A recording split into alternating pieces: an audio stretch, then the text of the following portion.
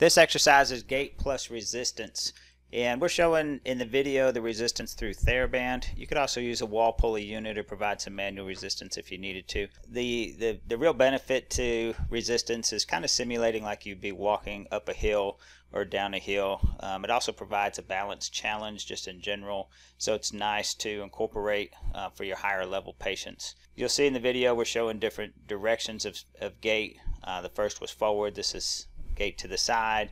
We can do gait walking backwards. When you do use TheraBand, just be on alert as they get that in a fully stretched position. When they reverse directions, it can bring them back pretty quick, so be prepared to help them at those points. So we hope you enjoyed this video, and we'll see you in the next exercise. Thank you.